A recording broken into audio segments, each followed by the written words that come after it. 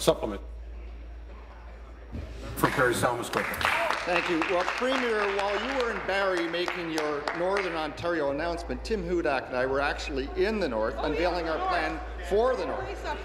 Apart from a single token cabinet meeting, there's been little to speak of for the North since you've been Premier, and no movement or progress on the Ring of Fire.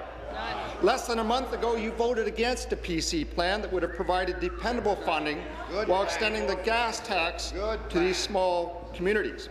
Yeah. Premier, at a time when the province is facing a $10 billion deficit, and we're witnessing cuts to programs in the North, like shutting down provincial parks, closing important visitor information centres, ending the Junior Ranger program that's been in place for 68 years. My question is simple.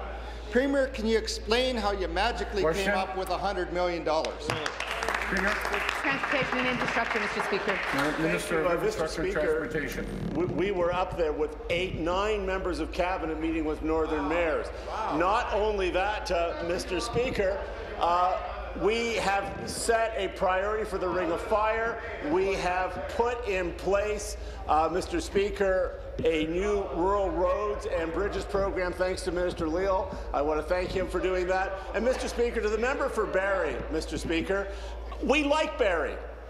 We announced Together Go Transit, which we invited you to be part of in a nonpartisan way. With York Simcoe, we announced new highways, which we invited you to be in a nonpartisan way, Mr. Speaker. Over and over again, Mr. Speaker, we try to work with the opposition, a race to the top, as you put it.